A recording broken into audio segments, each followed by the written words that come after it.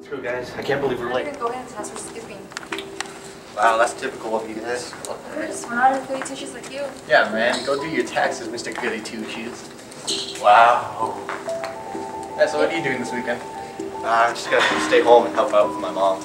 Oh yeah, it's her birthday, isn't it? Yeah, it is. Nice. She deserves it, man. For even a kid like you. Alright, well, looks like we're worrying, man. Bye.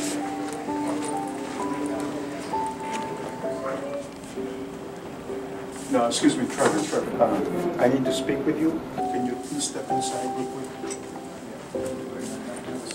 I'm sorry to bring you in here all of a sudden, but we just got some news, all right? It's kind of critical. Listen, we just got news that your mom was in a car accident. I'm sorry, yeah, and I'm sorry, but she didn't make it. She died. How?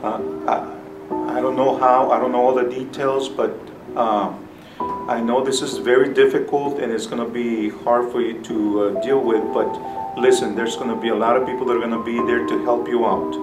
Okay, somebody's going to come after school and pick you up, and I just want to make sure that you're going to be strong and hang in there, because we need you to be strong and hang in there at this moment in time. So nobody should really go through this in life, but sometimes life brings us this type of situation. So Trevor, it's okay. Somebody's gonna come and take care of you. Okay, after school.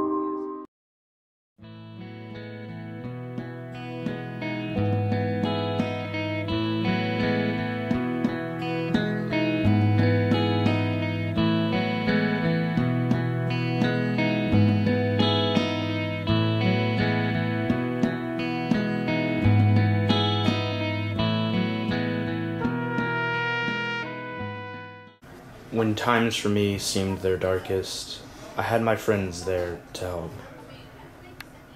They helped me see the light in the world. They were there for me when I needed them the most.